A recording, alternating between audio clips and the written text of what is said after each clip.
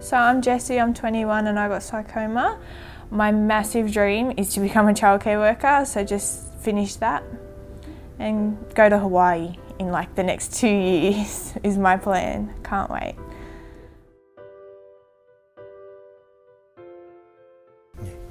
Sarcomas are cancers of bone and soft tissue. They can occur at any age. They can occur in small children all the way up to elderly patients. They're more common as a proportion of cancers in young people and adolescents, but in older people they actually are quite a rare group of cancers.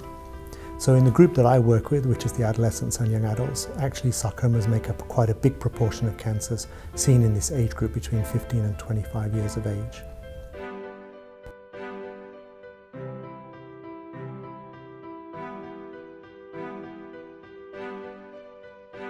I went to Westmead Hospital because I slipped on a dog's toy and broke my leg, and that's when they found the tumour.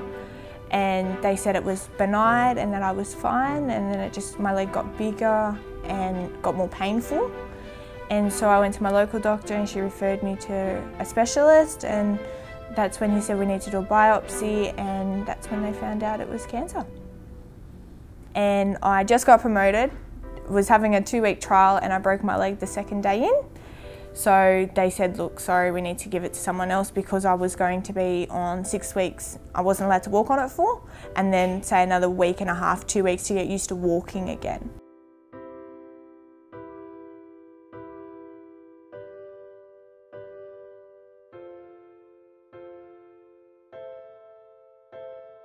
The traineeship I got, I thought my leg was fine. So I was like, I need a new job, so I did traineeship. I loved it, loved working.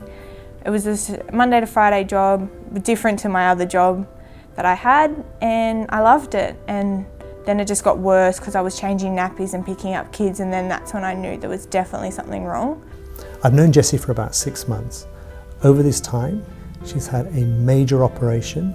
She's been confined to bed for a significant length of time. She's had lots of chemotherapy. She's had radiation therapy. She had an event where she was so sick that her heart stopped beating for several minutes. And then next thing you know, I wake up in a totally different, in the resus emergency. I was in just the cubicle before. And everyone telling me that they had to shock me and that I died. And I was like, what? Like I was excited to, not the fact that I died, but the fact that I had come back.